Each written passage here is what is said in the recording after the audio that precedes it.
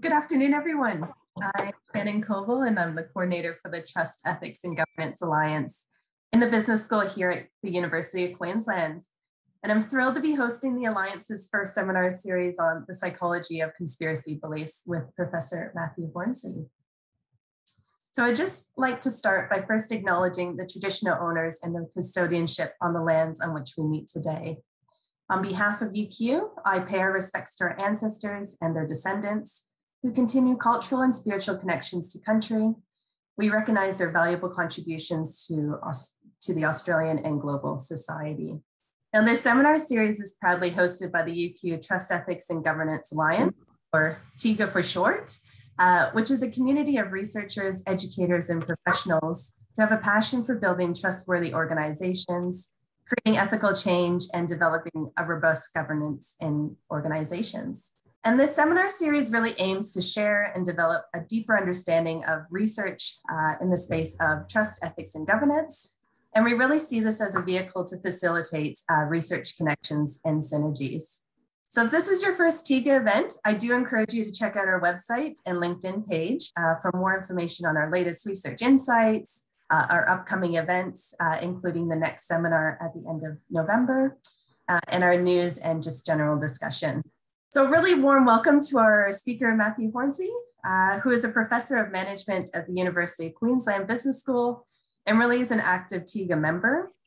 He's also the co-lead for the Business Sustainability Initiative Research Hub here at UQ. And a problem that Matthew has examined throughout his career is, why do people resist apparently reasonable messages?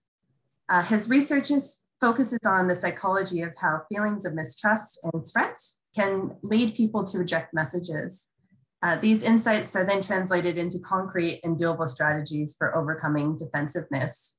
So thank you, Matthew, for your time today. And I really look forward to hearing more about your research in this space. So I will pass it on over to you now. Thanks. Great. Thanks, Shannon. And thanks to everyone for coming along. As Shannon mentioned, I'm going to be talking about conspiracy theorists. And of course, conspiracy theorists have always been with us. It has always been such. But I guess there was a tipping point about the middle of last decade where it really burst into the collective consciousness. I'm going to go back to 2016. You would have heard this term post-truth. It was the 2016 word of the year. 2016, of course, was also the year that Trump came to power. And people were grappling with how that could have happened, given his extremely unorthodox views on various scientific matters. And so these are tweets from Trump in the years leading up to his election, peddling the long discredited myth that vaccines cause autism. Here's another tweet from 2012, describing what I would say is an extremely fringe conspiracy theory around the origins of climate change. Now, that was 2012. So 4 years later, this man becomes the most powerful man on the planet.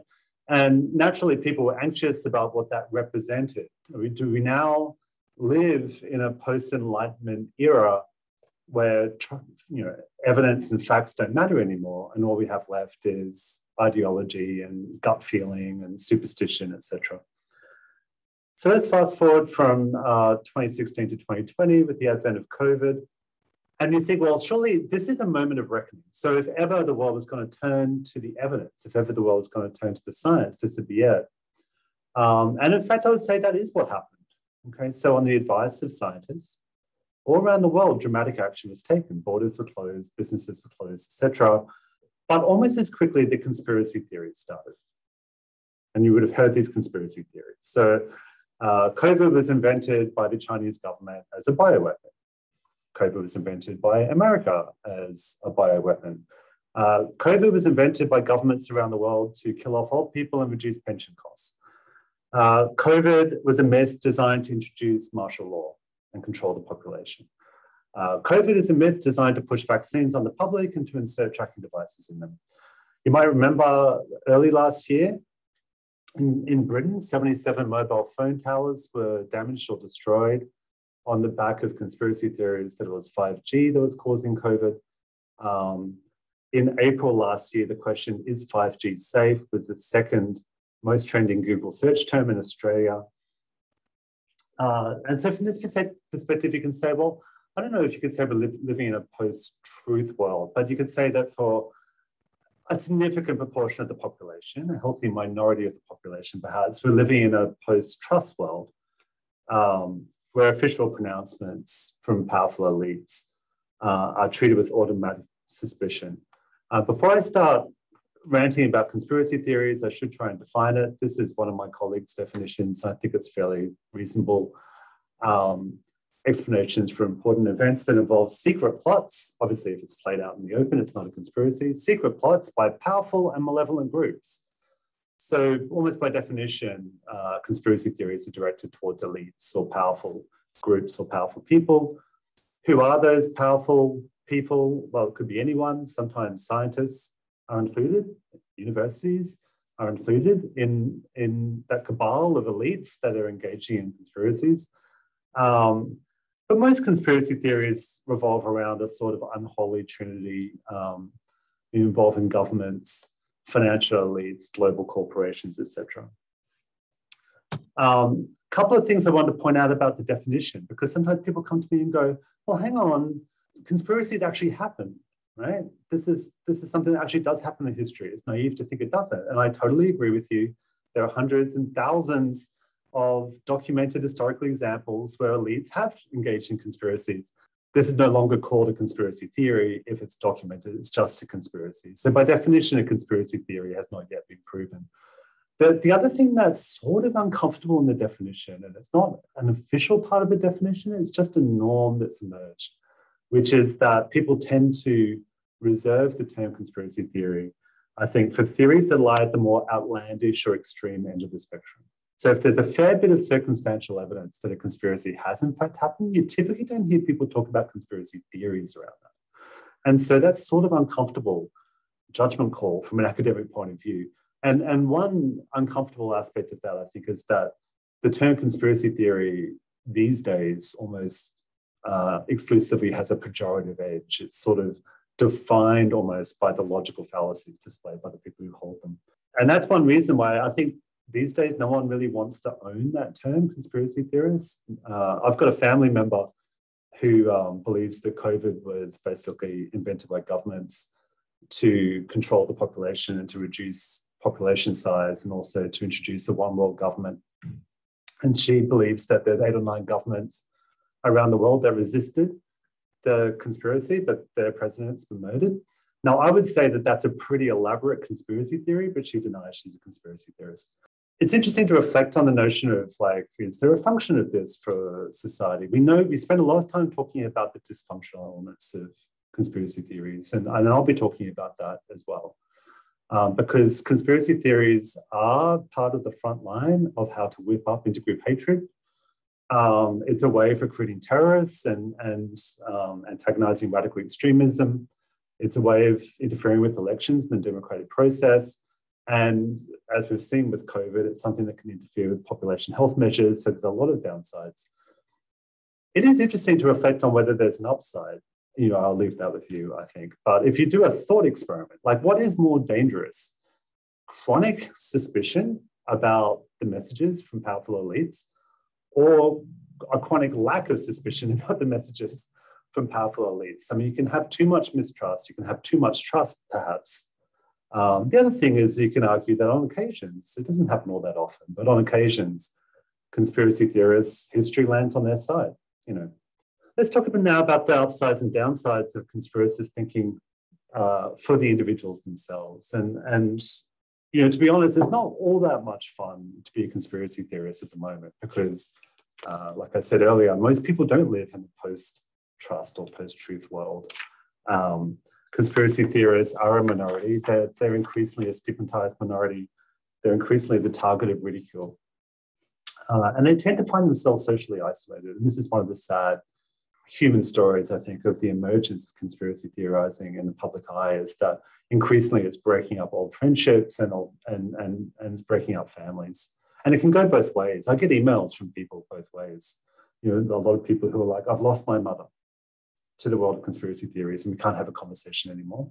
But I've also heard I've had conspiracy theorists email me and say, I can't hang around with my old friends anymore because I can't bear the fact that they're sleeping in the face of all this evil that's going on. Right? Another downside, of course, is if you hold beliefs that don't correspond to reality, then eventually you're going to make dumb decisions. There is an evolutionary argument for why people might be prone to engage in conspiracy theories. And the argument goes like this, that from an evolutionary point of view, if you go back into our prehistoric history, there are more survival advantages associated with being chronically mistrustful than survival disadvantages. And so mistrust, automatic mistrust, particularly about powerful outsiders, is just woven into our DNA from an evolutionary point of view. I don't know if that's true or not. It's very difficult to know one way or the other. But one thing I do know is that our evolutionary history did not prepare us for a world in which there's such a thing as medicine and vaccines and international trade and doctors. And in this world, I think, certainly chronic suspicion of messages from elites, is a survival disadvantage. And we see this actually with COVID. We'll talk about this quite a bit today, but conspiracy theorists are less likely to vaccinate and then more likely to die. We now actually see that evidence has come through empirically. But, there's upsides as well. Many of them feel special. It must feel amazing, like the universe is whispering secret knowledge in your ear. You are one of the few people who can see the world for the way it truly is, while everyone else is sleepwalking and engaging in groupthink. It makes you feel special. And I think we know empirically that people with a high need for uniqueness tend to gravitate towards conspiracy theories. There's sort of a fun element of joining dots and solving riddles. And you see some conspiracy theories, for example, QAnon, where there's a big emphasis on secret messages and hidden messages, etc. And so everyone's there collaborating kind of on this big giant treasure hunt searching for truth. And that must be sort of, there's an entertainment aspect to that. One major thing is the support of online community. And like I said, there's always been conspiracy theories, always. But there hasn't always been social media. And I think that's changed the experience of being a conspiracy theorist. So if you're just a person sitting at home scrolling through celebrity gossip online, then you're just sort of a loner scrolling through celebrity gossip. But if you're posting about conspiracy theories, it changes things. Suddenly you're going to get people coming out of the woodwork and giving you hearts and giving you likes and love bombing you, etc., and embracing you. And that must be sort of a rush. And so I think that, these days you could say it's a whole identity and a whole community that can revolve around it. You might wonder why I have feelings of virtue in there as an upside. And that's out of respect for the fact that that's how they see themselves. So it's interesting when you talk to conspiracy theorists, there's striking similarities between their rhetoric and the rhetoric of social justice activists. So when they're talking about speaking truth to power, or they're saying, they're asking people to wake up, right? They're actually using old Marxist language, really. I don't know if they know they're doing that, but it's old Marxist language of false consciousness, right? The fact that we are sedated. As a population, we are sedated by systems of power that prevent us from seeing the true nature of things, right? And so they're like, okay, well, we're going to, fight against that sedation. We're going to fight against that power. And even if we're going to be stigmatized for it, we're going to do it. And that's a social justice kind of activist approach. By the way, I've got the image of the matrix there on the left because that is it's a metaphor for false consciousness, that Marxist notion of sedation. And the iconography of the matrix is used endlessly in conspiracy blogs and websites, etc. The red pill, the blue pill, the white rabbit, etc.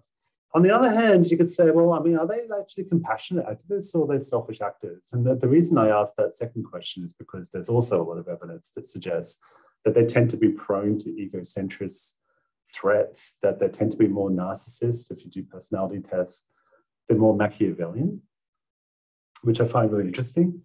The argument is that they themselves are the kind of people who do whatever it takes to get something for themselves. And so they imagine that's how the world works as well.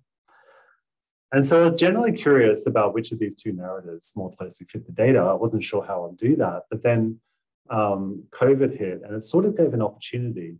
This is work that I did with Cass Chapman, who's also a TEGA member here at UQ Business School. This is data from 8 nations, including Australia, where we measured belief in various COVID conspiracy theories. And then a few months later, we measured their attitude towards various COVID-related things. And what we saw was that the more people believed in COVID conspiracies, they were more likely to do things that benefited themselves, like stockpiling, which is an inherently selfish act, and less likely to do things that were about protecting other people as well as themselves. They're less likely to socially distance, hand wash, mask, vaccinate, etc. We'd also measured their anxiety levels. Conspiracy theorists were actually relatively anxious, to be honest, but the more you endorse conspiracy theories around COVID, the more you're concerned for your own health and the less you're concerned for the health of close others. I'm not going to say the data were hugely strong, and I'm sure there's a lot of conspiracy theorists who firmly fit in that compassionate activist model, but just generally, I think it's true the data were leaning towards this selfish actor kind of. Look, I've been talking about conspiracy theories as though it's a global thing. I want to nuance that a little bit. This isn't something I've published or anything. This is just something that I helped to organize my own mind when I think about conspiracy theories, because there's very different types of them. And knowing the different types of conspiracy theorists, I think helps us know how to address it. Probably the people you need to worry about the least, I think, are the single theory, single domain conspiracy theorists. I do a lot of work on conspiracy theories, but I've got one that other people would think was strange, and just that everyone I know does. It's not necessarily that you buy into conspiracy theories generally, but there might just be one story out there where you go, you know what, something doesn't quite add up there, and you join the dots in a certain way, and you can't quite shake this suspicion. So you go through what, I'm going to use the term, a rational process where you reach a conclusion which you think is defendable, but you're not necessarily part of a broader kind of conspiracist worldview. The other reason why you might have single conspiracy theories is when people deal with failure. So I call this palliative, well, other people have palliative conspiracy theories. So the idea is that it's designed to reduce the pain and the suffering associated with failure. And I relate to this. Some of the research I've done on this is ARC funded, but the first time I put this grant in, it got rejected. And it was on conspiracy theories. And I spent days engaging in all these conspiracy theories about why I got rejected. And I was like, oh, people hate my methods, people hate me, people hate my discipline, blah, blah, blah. And then just over time, you sort of, that melts away. And then you sort of think, no, it was just I just did a bad grant, I'll try again next time. More problematic is in that middle column there. This is what I call multi-theory. So you have multiple conspiracy theories, but it all tends to be in a single domain. Now, one example of that is what I call the weaponized conspiracy theories. So this is where people might have multiple conspiracy theories, but they all sort of end up leading to the same conclusion. For example, that radical Islam is trying to take over the world, or that Jewish people are taking over the world and they can't be trusted. So there's one single kind of racist or prejudiced orientation, and you harness a whole bunch of conspiracy theories in a way to fight that battle. Another thing you can do is sometimes people draw on conspiracy theories to rationalize a conclusion. They're not necessarily prone to conspiracy theorizing generally, but they'll draw on conspiracy theories to the extent that they're convenient to reinforce the conclusion that they're desperate to reach. Right? And it's probably easiest to give an example of this, right? Because I've done a lot of climate change research. And you have this question like, who are these climate skeptics? Climate skeptics tend to be they're more on the conservative end of the spectrum. They hate the thought of big government. They hate the thought of curbing freedom of enterprise and curbing freedom of individual expression. So pro-big business, anti-big government. Climate science is a nightmare because it does imply a big government response, right? That's a science that will, like, in some ways, curb certain freedoms. And so they do whatever it takes intellectually to decide that nothing needs to be done. And so they'll engage in a whole bunch of conspiracy theories about where that science comes from, right? And that's where you get people just cascading around a whole lot of miscellaneous conspiracy theories. The Chinese one, which you don't hear that often. The idea that it's just governments have made it up because it's an excuse to control your life, a bit like COVID, right? Or scientists have made it up because they get money for it. Or scientists have made it up because it advances their green Marxist agendas, blah, blah, blah. One thing, and I'll show you the data later, but one thing about climate skeptics is to endorse these types of conspiracy theories, but actually they're not terribly prone to endorse other types of conspiracy theories that don't relate to climate. So really, it's just, in my mind, a post hoc rationalization of a conclusion that they're desperate to reach, right? It could be true of creationists as well. So depending on your religious upbringing, you may be committed to a creationist view that humans were basically created 10,000 years ago by God and there was no evolution. But to defend that argument, eventually you have to resort to conspiracy theories to kind of rationalize it. But it's not to say that you're a conspiracy theorist at heart, you know what I'm saying? Okay, on the right-hand side, there's the multi-theory, multi-domain conspiracy theories. One sad aspect of some people have just got flagrant mental illnesses, and if you've got paranoid delusions, you tend to be prone to conspiracy theories. But I'm going to focus on the bottom one there, subscription to a conspiracist worldview. Because for some people, this is how they see the world. It's just an orientation that they think it's commonplace for networks of elites to execute these sinister plots and to do it in near perfect secrecy. This is what happens all the time.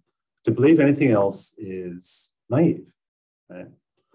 Now, if you have that worldview, which a surprising number of people do, if you have that worldview, then you're going to be open-minded to just about all conspiracy theories. Right?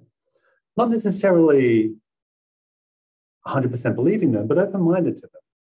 Right? Even ones that seem logically incompatible. So when Osama bin Laden was assassinated back in the day, there were two conspiracy theories around that. And one of them was that America was lying about the assassination, that in fact Osama bin Laden had already passed away in 2001 from Marfan's disease. Another conspiracy theory was that America was lying, he's still out there, he's still alive. Now, technically, you can only believe one of these two conspiracy theories because somebody can't be both alive and dead. But if you measure it, you see there's positive correlation. The more you believe he was already dead, the more you believe he's still alive, which sounds ridiculous from a logical point of view, but it makes perfect sense from a worldview point of view. It's like your antennae are just alive to any alternative account of reality, right? Now, anti-vaxxers, I've made the case that climate skeptics are in that middle column. Anti-vaxxers, I think, very much are in that right-hand column. I'll show you how I think I know that. This is data I collected around the world. I asked people the extent to which they endorse for world-famous conspiracy theories. To what extent do you believe that Princess Diana was murdered? To what extent do you believe that there's going to be a new world order, the governments are conspiring to take over in a one world government? To what extent do you think that JFK was not killed by a lone gunman, but as part of an organized conspiracy? And to what extent do you believe that America knew 9/11 was going to happen and they sort of let it happen because it was convenient to them, so they could pick wars on Islamic countries, right? So, we collected a lot of data, thousands of people, just to give you some sense of it. The JFK conspiracy is the most famous conspiracy in the world. So people on average were way above the midpoint on that one. The Princess Diana one, people were pretty much on the midpoint. So as many people agreed about that as disagreed. And the other two were slightly below the midpoint, like 2.75 on a 5-point scale, right? Anyway, so one thing to keep in mind is that people who believed in one of these conspiracies tended to believe them all. Or if you don't believe in one, you tend to not believe in them all. There's huge correlations among them. So you could just aggregate them together and create a score of the extent to which you have a conspiracist worldview. So that's what I did. And in this study, I was interested in attitudes towards various scientific issues because it turns out people with a conspiracy worldview aren't fond of cultured meat, for example, or nanotech. They've got an issue with that. But those relationships are pretty small. What wasn't small was the relationship between conspiracy theorizing and anti-vaxx attitudes. These are correlations from, 25 nations? This is Australia down here, right, second bottom. This blew me away. It's a significant relationship in every single one of those countries. But I was just blown away by the size of the relationship because remember, these conspiracy theories had nothing to do with vaccinations or anything to do with science. Right? But you could predict with a degree of accuracy whether people were anti-vax on the basis of whether they thought Princess Diana was murdered. There's huge overlap, particularly in the West, you'll notice there's huge overlap between the conspiracy world and the anti-vax world. And when you talk to people, it's very clear why that is. So the mechanism through which that works is big pharma, right? So you believe that powerful elites conduct these elaborate hoaxes on the public, and they get away with it. And then you think, well, who profits from vaccinations? It's big, and they've got their tentacles everywhere, and they control everything, and that's all you need to know. Sorry about this crazed figure. This is exactly the same data, looking at the relationship between conspiracy theorizing and climate skepticism. And this is the correlation down here. Can you see my cursor? It's like nothing. It's just not significant. I mean, it's significant in America. It was significant in Singapore for reasons I don't understand, but in every other country it was non-significant. So that's why I think that the conspiracy theories around climate change occupy a different psychological phenomenon than the conspiracy theories around vaccination. Who are these conspiracy theories? We know that they are prone to seeing patterns and agency in things that are actually random. They're intuitive thinkers. I'm trying to have non-judgmental language around this. They're not good at rational cognitive reflection necessarily. I'm gonna try and bottom line this. If you give people scales that look a bit like this, okay, to what extent do you agree that it's important that it's important to me that I can justify my beliefs using rational arguments and evidence? There's no relationship between that and being a conspiracy theorist, right? Conspiracy theorists are just as likely to say that they endorse that kind of notion than non-conspiracy theorists. But if you give people little puzzles that require kind of logical cognitive reflection, they're just not as good at it. All right, so this is one of those things, I don't know if you've already answered this question in your mind. A bat and a ball costs $1.10 in total. The bat costs $1 more than the ball. How much does the ball cost? And then your brain goes, it's 10 cents, right? And then hopefully your brain goes, oh, hang on, no, that doesn't work out. And you do the math and you go, oh no, and then you work it out. And the answer is 5 cents, right? So what I'm seeing is that they sort of like to think of themselves as highly rational and evidence-based, but they're just not that good at it. So they think differently from other people, but they also feel differently. And on the whole, they don't feel that great, I would say. They report feeling relatively powerless. They tend to be disproportionately exist in marginalized parts of society. They report a lack of control and agency of things. They're highly mistrustful, of course. So there's not much fun. These are the kind of people that flock towards populist parties. And actually, sometimes people think, oh, is it left-wing people who are more conspiracists or is it right-wing people who are more conspiracists? It's both. The further you are to the extreme end of the spectrum, then the more likely you are to be a conspiracy theorist. And this Trump it's really important for me to talk about Trump because he was such a game changer and such an outlier, I think, among world leaders for a whole range of reasons. One of them is that he was the only president that I know of who was sort of on the record with vaxx-hesitant views. But the other reason is that he's the most conspiracist world leader I've ever seen. He endorses many fringe conspiracy theories. And I think a lot of conspiracy theorists see an ally in Trump. You've already processed, this is my data. Trump voters are more anti-vaxx.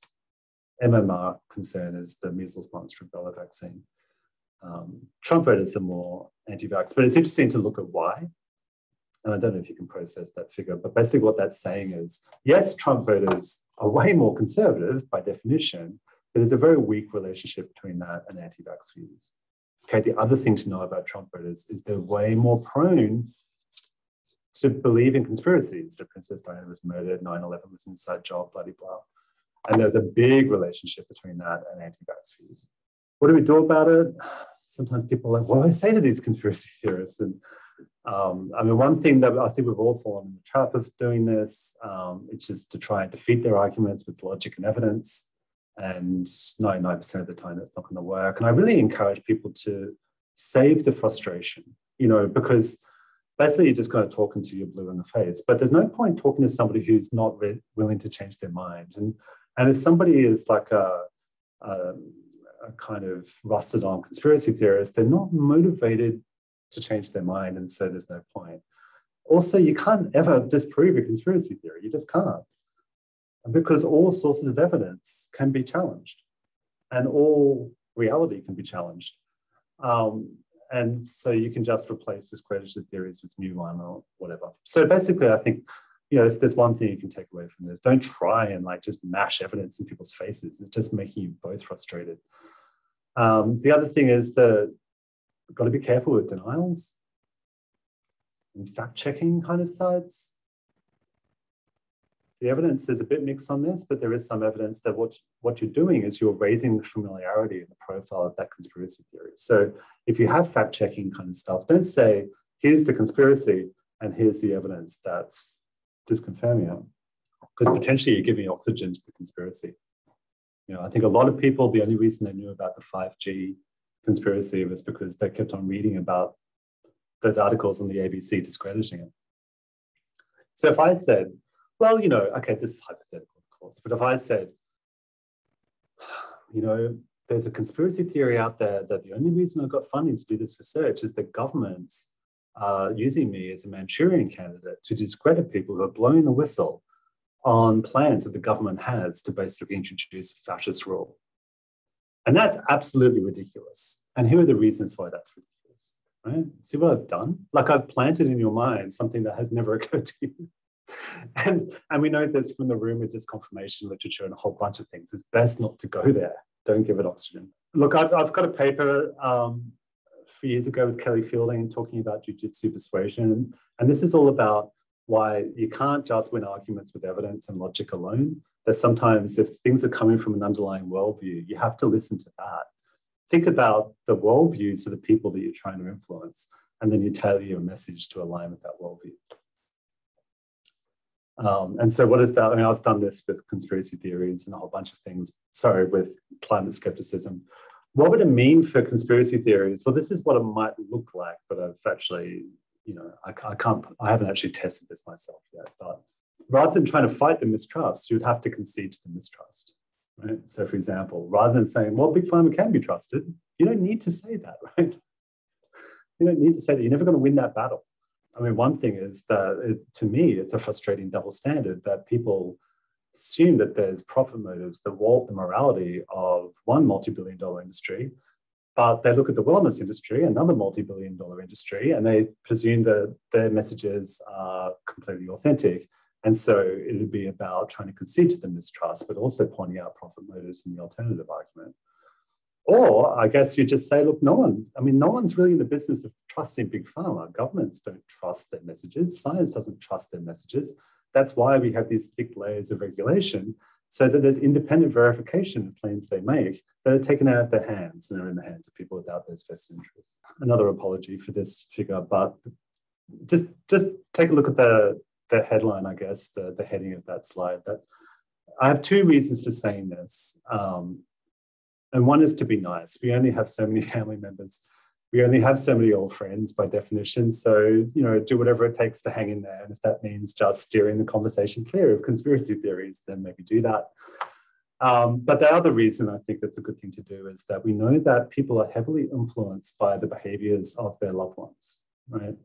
And with COVID, that's extremely powerful. In my data, far and away the most powerful thing that predicts whether people use masks or they vaccinate or whatever it is whether the people that they know and love, whether they do those things. All right. So it's really just normative stuff. And that's what we're seeing here. If you can see my cursor, this is a negative relationship between conspiracy mentality and vaccination intentions. Conspiracy theorists are less likely to vaccinate. The exception up here is when people feel as though people that they know are vaccinating. And then I don't think they love it, but they're probably just going to do it anyway, right? So there's also a strategic reason to stay in the lives of conspiracy theorists and to steer them towards kind of healthier behaviors.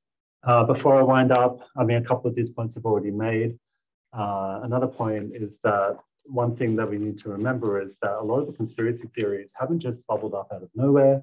They've been planted in the minds of society by provocateurs, agents of hate, who have personal interests. All right. So they actually are exploiting conspiracy theories because it's a wonderful way to manipulate the public and to suit your personal agenda. And so I think we need to be calling out those people and potentially silencing them, I know social media companies are working on ways to censor and to block certain views and certain people. I suspect that this is going to be an interesting discussion point at the end of this talk about the upside and downside of censorship and mandating, etc. The other thing is, I guess you've got to, play the long game. I mean, if it's true that feelings of powerlessness and marginalization provide the terrain from which conspiracy theorists grow, then it's good to respond to that and make sure that, do whatever we can to make sure that there's as fewer people as possible who feel powerless and marginalized in society. And the other thing is, it's good to remember that even though some conspiracy theories seem ridiculous, that sometimes, there are legitimate anxieties that underpin them. So we do need to hold governments to account if they're lying or playing games or in fact engaging in conspiracies. And we need to keep, be vigilant about signs that profit motives are kind of warping the decisions or the messages from financial sector or big pharma or whatever it is. We need to make sure that our tech and AI systems are not encroaching on people's freedoms and dignities. And so that's another long game kind of attitude, is that we just try and do whatever we can to make sure that these institutions are as trustworthy as possible. It's not going to eliminate the conspiracy theories, but of course it might help. So on that note, I'm just going to hand it over to you for a chat. We've got a bit of time. That was fabulous, Matthew. Thank you so much for that presentation. I see that online we have a couple of questions, and I also have a question myself, I guess, to kickstart the discussion with the Q&A. I really found the taxonomy of your conspiracy theories really, really interesting, and the three categories that you had displayed. And it can really resonate with that single conspiracy category with particular events in the past. And I just wondered, have you looked at the progression between those categories? So for instance, with the first one, you adapt a particular conspiracy theory on one particular topic. Can you eventually end up in that third category as a conspiracy theory? Is it a natural progression? I can't point to data on this, but I think it is. So I think what happens these days is that you might trend towards conspiracy theories.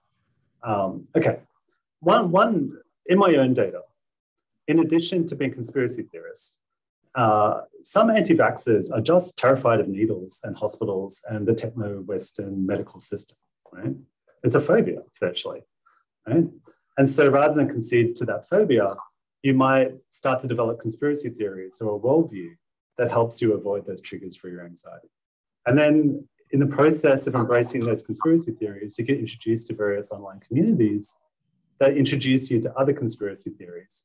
And then now it's gone from being just a post hoc rationalization, which is something in the middle category of that taxonomy. And it's drifting towards something that's actually more of a worldview and identity, and it's drifting towards the right-hand side. So absolutely, I believe, just exactly what you said, Shannon. I think that can happen. I have a question from Adam. I don't know, Adam, if you wanted to ask a question to Matthew. Sure, I can do.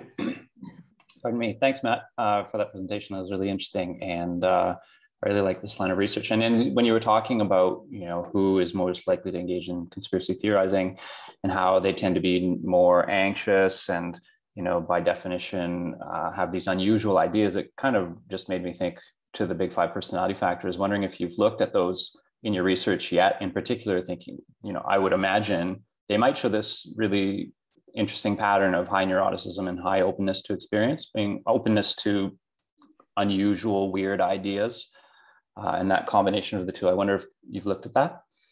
No, I haven't. I'm not a personality researcher. I couldn't rule it out, but I think it sounds like an interesting empirical question.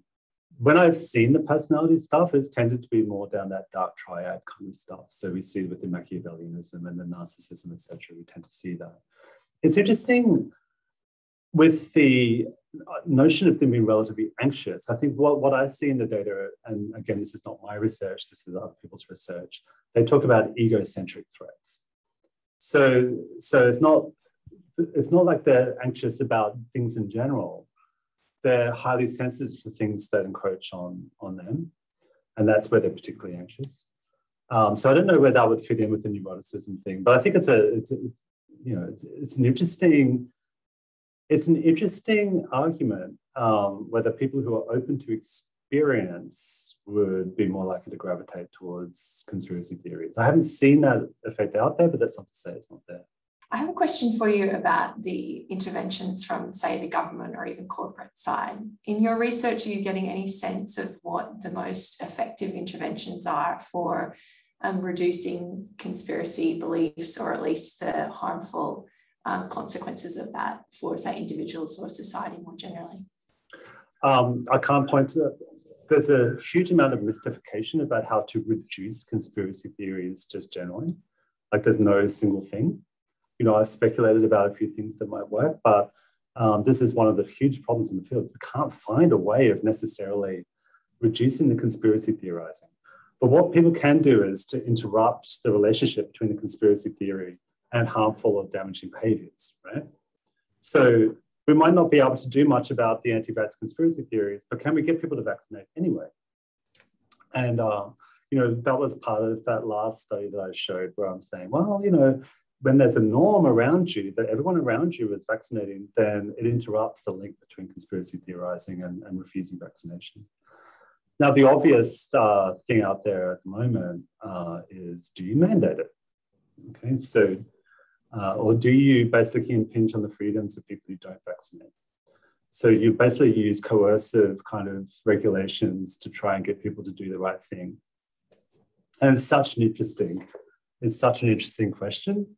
And it's sort of split the social sciences a little bit. I'd say that, you know, historically, maybe I could be wrong, but I think in law and policy studies, and maybe even economics, there has been an open-mindedness to using government regulation to basically coerce positive behaviors out of people. In the psychology community, and in the population health community, there's a real reluctance to go down the mandated path with vaccines. And the argument is that it's going to radicalize people. And I, to be honest, like, of course it will radicalize people, and it does. I mean, you see this very strongly. And you've seen, I don't know how close you are to the rhetoric of anti-vaxxers and freedom protesters and anti-COVID type of demonstrators, but they very much have embraced this language of being victims and like victims of discrimination. And so you kind of, there's radicalization, polarization, a sense of reactance to having their freedoms impinged upon, and then moral outrage that flows on from that. The other thing you're doing, of course, is that in their mind, you're proving the conspiracy. Right? So the conspiracy is that this isn't an excuse for governments to do X, Y, and Z. And then there's people ringing the bell saying, you can't do this to us. Then what happens? Laws come in and, you know, to try and impinge on their freedoms. And social media companies censor them. And police come in and throw them out of their protests and stuff like that. And so you can see all this, the potential for it to backfire. And I honestly can't make up my mind on this. You know, I was just talking to Martin Edwards about this before, because, you know, BHP are, I don't know if Martin's in the audience here, but BHP are weighing this up right now, and many companies are. Do they mandate the vaccines? And if they do, like, what impact is that going to have on their employees? You know, 4 days of the week, I think, do it. Just do it. And if they radicalize, what does it matter if they're going to go and vaccinate anyway, right? And then 3 days of the week, I think the opposite. So I don't know if other people have views on this, because I can't make up my mind. The very last study I saw on this suggested that actually mandating vaccinations increase vaccination intentions rather than necessarily backfiring. But yeah, I think the jury's out on it. I see Paula has her hand up. Paula, did you have a question? I do. That was really an excellent presentation. Just spoke to so many things that I think all of us are concerned about right now, about, you know, people we know and love who've turned into anti-vaxx conspiracists and stuff. It was really helpful, your thoughts on how to respond to that. I'm curious about, because you also drew links to like how this can be used for radicalization and for those who want to foment hate. Is there any success, and it's slightly adjacent, you know, there's these de-radicalization programs to try and deal with those who have, you know, had these disbeliefs and conspiracies, particularly from a perspective of Islamic terrorists. Do you know if there's any sort of success in doing those things? Is there success in deconspiracizing people or de-radicalizing people once they've gone down this path? And what kinds of things would that involve? I might just throw that open to the audience, because I think with the de-radicalization, I'm aware that there's sometimes programs to try and get people to de-radicalize. And I can't speak, I mean, I think some of them claim success. Like part of it is really dislocating them from the social networks that they've basically been captured by, and separating them so that they're no longer privy to those kind of intense social networks that impinge their ability to see things clearly. But the problem with any of these programs is the self-selection program. Like, you need to want to change, want to be different to be able to self-select into some kind of program. But I'll be talking slightly out of my wheelhouse if I speculated too much about the de-radicalization. I don't know. I think that, Martin Resius, I don't want to dob you in, Martin. He's probably the person who'd be better able to talk to that. The other thing that's going on, of course, is the notion of basically starving oxygen. And this is where there's that very delicate thing from the social media companies. Do you censor? Do you bar? Do you flag dangerous views, etc.? At what point do you maintain that boundary between freedom of speech and responsible speech? Yeah, of course. Yeah, thanks so much, Matt. It was super interesting. Just I want to know if there are any practical tips in terms of running these sort of surveys on sensitive topics. I was wondering, for example, these people, were they aware that they are participating in a study about conspiracy theory, and were they feeling safe or honest to respond? So we had this notion that pollsters got the elections wrong in the US because people were sort of ashamed to admit they are voting for Trump. Is that an issue, or are there any tips in terms of basically making sure that the responses are genuine? Yeah, I mean, the most important thing is that you don't flag that you're going to be asking about conspiracy theories. So basically, you spend all this time designing a survey, and then you've got to be, the most important part really is the title of the survey when people are clicking on it online. Because you just have to have something ultra neutral. Just about every survey I ever send out is titled something like your views about people in society or something like that, something really, really neutral. Because otherwise you will get this huge self-selection problem coming into the survey, and then your data is useless. Yeah.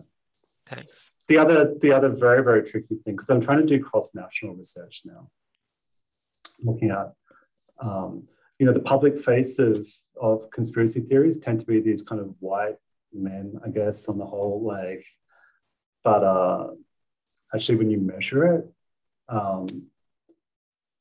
you get a lot more conspiracy theorizing in non-Western nations, right? And even within Western nations, it tends to be, you get more conspiracy theories like in minority kind of communities. And so I'm trying to work out, how do we tap into conspiracy theorizing among people who've experienced medical racism, or people for whom they've grown up in a country where the biggest source of misinformation and propaganda is their government, right? And so that's been very tricky for me to get people to be honest about how they feel about governments that may not be, particularly if they're in a non-democratic or non-transparent country. It's very, very delicate. But I want to do more of that research. And part of doing that research means weaning yourself off this pejorative tone that I've been part of up to this point.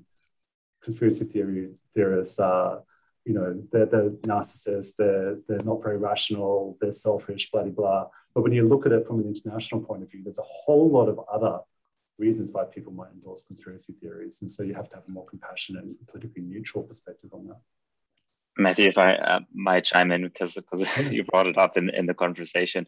From my point of view, or from what we see in our research, is that there are just no real successful counter-extremism programs. And to our understanding, that stems just, and first of all, there are no measures really. And because how do you measure something that has not happened, that's been just a big, or that doesn't concur? So how do you measure that people don't believe in conspiracy theories? How do you measure that people don't engage in extremism.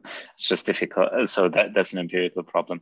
But the more fundamental issue that I see in the field or that we identify is that a misconception about these online phenomena is that basically considering them as an extension of the traditional things that have been going on. As you mentioned, conspiracy theories have been around for a long time, and now we just claim that, well, now we have conspiracy theories and they're happening online, and we argue that actually these new phenomena, similar to echo chambers, filter bubbles, fake news, need to actually be considered as a digital transformation of these traditional phenomena with completely unique societal implications. So in the context of extremism where we work in, we see, for example, that females actually become empowered in extremist movements and get a much more significant role. We see that online technologies have a much more, like a stronger exacerbating impact on group polarization than traditional phenomena, which also introduces also obviously unique challenges, but also unique solutions. So one of the things we're trying to work on is through social bots and whatnot. But so the talking point, the point that I'm trying to emphasize is that we need to see these phenomena, from my perspective, more as a digital transformation with respective societal implications, instead of just a transfer of the old problems into an online context, sort of just like the difference between digitalization, and actual digital transformation. And apply that knowledge towards these phenomena. And then we can actually help, once we understand these phenomena in the context of a digital transformation, we can actually develop or address them properly.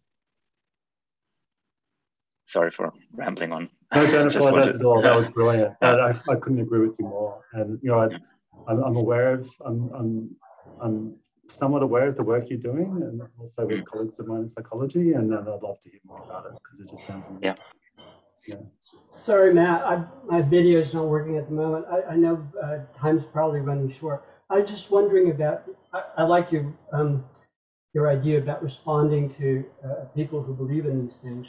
I'm just wondering about what your thoughts are on a micro level. So I'm thinking about individuals, right? So conspiracy theories about, large organization. How about individuals and micro level? Do you see there's a link here, or how to respond as well for somebody who, as Paula suggests jokingly, that somebody's out to get them at a micro level.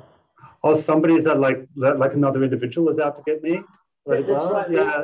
Or within an organization, a micro organization, for example. Yeah, that's something I really want to look at. I can't speak to this issue, but Martin Everett and I certainly have an agenda of doing stuff on workplace conspiracies and organizational conspiracies, like within organizations, because I think that would be really fascinating. We're working on the measurement challenges associated with that. But basically, my advice to everyone, like in any of these contexts, is, rather than just jumping straight in, let's say you feel as though someone's engaging in a conspiracy theory that you don't buy, rather than just jumping in and trying to discredit it, you just do a lot of really high quality listening. Because usually underneath that message, underneath the words, there's a deeper thrum. There's like a deeper issue, whether it's a fear and anxiety and insecurity. And so basically your goal is to listen to that and find out what that is. And sometimes the less you say, the more likely you are to stumble upon what that underlying issue is. And then you've got something to work with. Matthew, can I ask you a quick question? That was absolutely fantastic. Trevor and here. What's the life cycle of a conspiracy theory? So how is it birthed, and what's the staging before it actually becomes something that's not just paranoia in someone, but rather becomes, tainted so that the multitude take it on as a, something that's a political movement in and of itself? Yeah, it's a fascinating question. It's not something I can answer, but one thing I think that I'm very conscious of, and this has always historically been true, is that, it's actually a language that you don't hear so much in the stuff on violent intergroup behavior in the West, but you hear it a lot in places like Indonesia, etc. They talk about provocateurs. They use that language, that there's people whose job it is to create hate. And right now, the simplest, fastest way to do that is to plant and then propagate conspiracy theories. But if you, I mean, it's actually very difficult sometimes to know where these things come from. I don't know if you've seen the QAnon documentary. I think it's on Netflix, but it's all about trying to work out where the hell this came from in the first place. It's a fascinating question. So yeah, thank you so much, Matthew, for that very fascinating and informative presentation, and for everyone online for joining us today. Please do keep an eye out for our next seminar next month. Tapani will be presenting on the Australian case study on the government's robo-debt program. So really fascinating stuff, which I look forward to as well.